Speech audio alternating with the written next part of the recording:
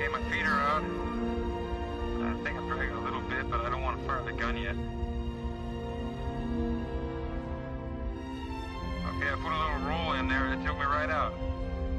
Am I in your view, Jimbo? Well, you know, Ed, I can't see you through the window. Well, don't sweat it. I'm coming over to you. There goes, looks like a thermal glove. That's what it is, Ed. All right. I'm coming above the spacecraft now. It looks like we're coming up on the coast of California. I'm under my own control. There's no disorientation associated with it. None. Okay, I'm kicking down underneath the spacecraft.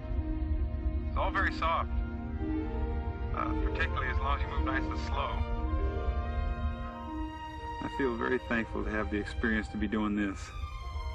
You look beautiful, Ed. Yeah, I feel like $1 million.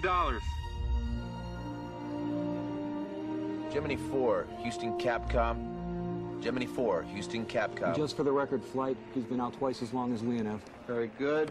They're running out of daylight up there. Capcom, let's get him back in now. Gemini 4, Houston Capcom. Gemini 4, Houston Capcom.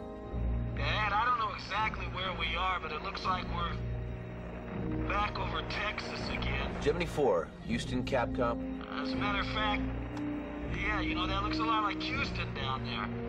Gemini 4, Houston Capcom. Hey, Gus, I don't know if you read, but we're over Houston. Why don't you run out and take a look?